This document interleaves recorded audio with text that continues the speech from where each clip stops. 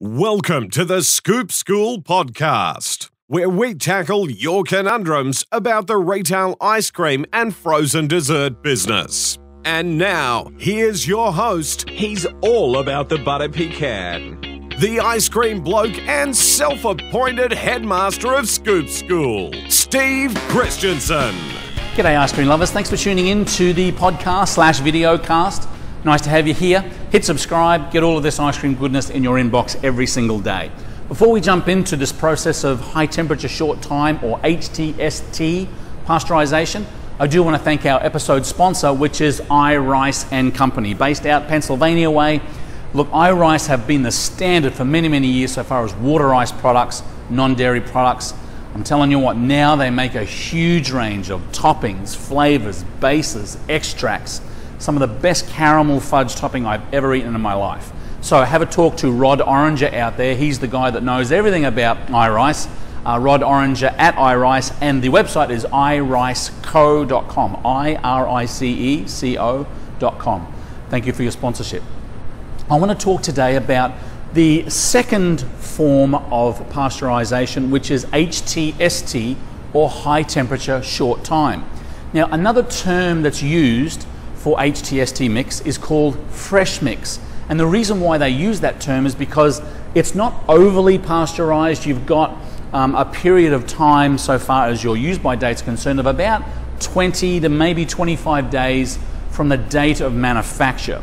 So when you're dealing with a dairy that has an HTST plant, you'll be getting a mix that is basically cooked somewhere around the 180, 190 degree mark for a period of anywhere between 5 and 10 minutes. Again, all of these time and temperature relationships are very proprietary to your mix company and to the manufacturers that make the mix. So talk to them about this process. But HTST, or high temperature short time, is a process that basically cooks bacteria out of the process, or out of that ingredient list, if you will, for, again, 180 degrees, 3, 5, 10 minutes maybe.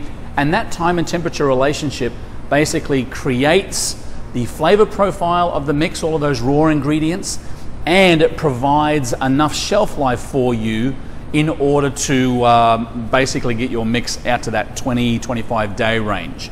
So the upsides of HTST is you get generally a clean mix because that's not very high in the temperature stakes, but you kind of lose a little bit of time on your use by date. So again, talk to your mix manufacturer, ask him what process he uses. If they use HTST, it's important to understand what that is. HTST, high temperature short time, or fresh mix. Tomorrow we're going to talk about, or the next video, we're going to talk about ultra high temperature, or UHT, and that will round out this little process we have talking about our pasteurization methods. Again, thank you to our episode sponsor. If you have any questions, quandaries, concerns about the ice cream business, drop us a line, steve@scoopschool.com. Interested in your comments, leave them in the thread down below. Keep on scooping, and we'll see you in the next video.